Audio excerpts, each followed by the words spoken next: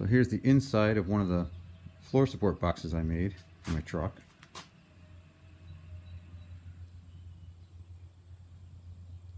This is my Chevy pickup convertible.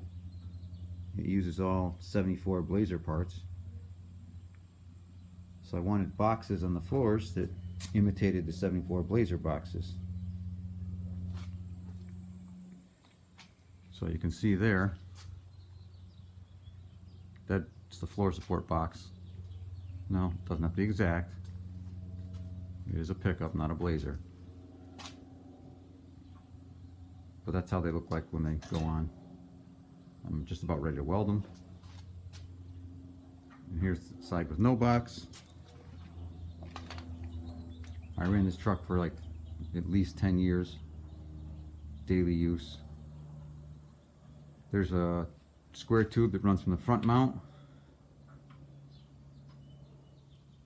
down through the rear support and up to the back of the cab where the roof bolts on. Now I just did outer rockers on this one, inner rockers,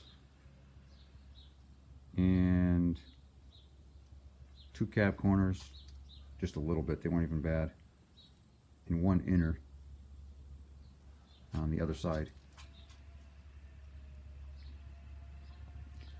And the next thing I've got to finish up after the boxes is, you maybe will see this pinch weld way up here.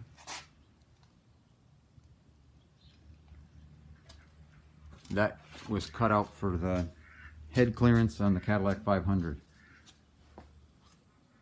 that I've had in this truck for many years. But this is where it stands now. I'm hoping to get these boxes welded on this weekend, so I can start doing some body work to this floor and get some paint on it.